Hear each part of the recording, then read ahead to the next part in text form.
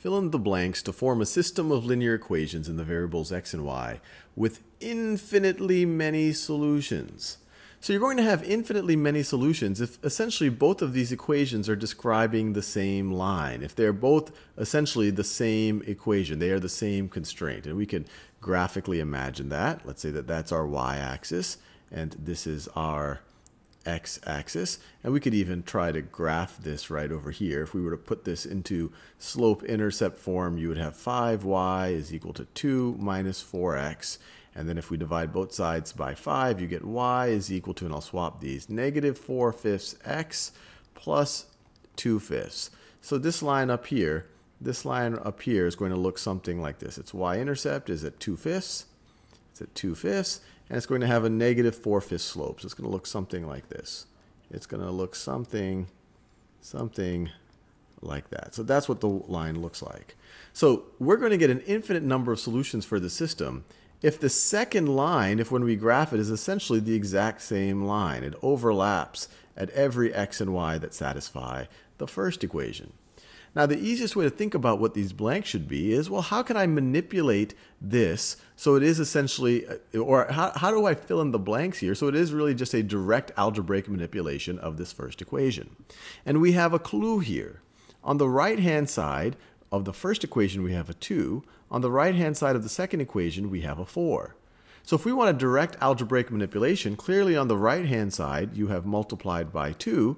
And if you want this to be the same equation, you have to do that to both sides. So let's multiply both sides by 2. So 4x times 2 is 8x. 5y times 2 is 10y. So this equation and this equation are the exact same constraint. They represent the exact same line. They have an infinite number of solutions. Let's do another example. Which of the following choices of A will result in a system of linear equations with no solutions? So you're going to have no solutions is if you take the same combination of x and y's, but you get to a different number. Or another way of thinking about it is if you plotted this equation and it had the exact same slope, but it had a different y-intercept. So let's do it. Let's think about it both ways. So first I'll think about it. Let's try to algebraically manipulate the second equation so that the left-hand side looks exactly the same as the left-hand side up here. And then we just have to make sure that the right-hand side is different. And then you will have no solutions. So let's think about that a little bit. So it looks pretty close. If we multiply the left-hand side by a -1, it's going to look just like the left-hand side over here. So let's do that. Let's multiply the left-hand and the right-hand side by -1. So it's essentially the same equation. So negative 6x times -1 is positive 6x. 7y times -1 is minus 7y, and a times -1 is negative a. So notice, now on the left-hand side, we have the same combinations of x's and y's. We have 6x's minus 7y's. We have 6x's minus 7y's. If on the right-hand side, these two things were to be equal, then we'd have the scenario that we just saw. We would have the exact same line. If negative a was equal to 4, we would have the same line. So let me write that down. If negative a is equal to 4, then we're dealing with the same line slash equation slash constraint.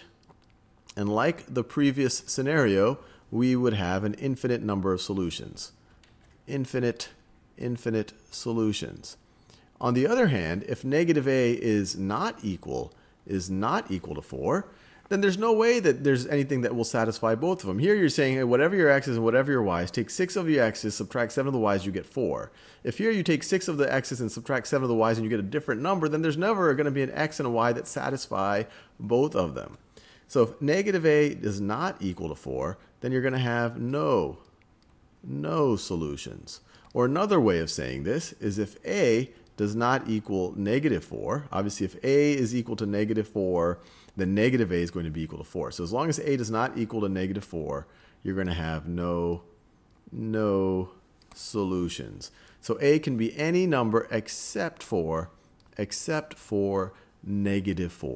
Now, another way to think about this is to put them both in slope-intercept form, and you'll see that they'll have the same slope, and then you just want to have them have different y-intercepts, and they're going to be parallel lines that don't overlap.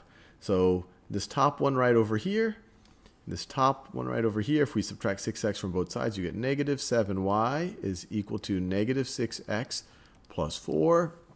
Divide both sides by negative 7. You get y is equal to 6/7 x minus 4/7. So that's this first one right up here, written in slope-intercept form.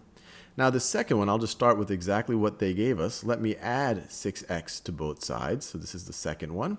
So if I add 6x to both sides, I get 7y is equal to 6x plus a. And then if I divide both sides by 7, I get y is equal to 6/7x plus a over 7. So notice, in slope-intercept form, our first equation looks like that, and in terms of a, our second equation looks like that. So they definitely already have the same slope. They have the exact same slope. If a is equal to -4, then these are going to be the exact same equations. They're going to have the exact same y-intercept. You're going to have an infinite number of solutions.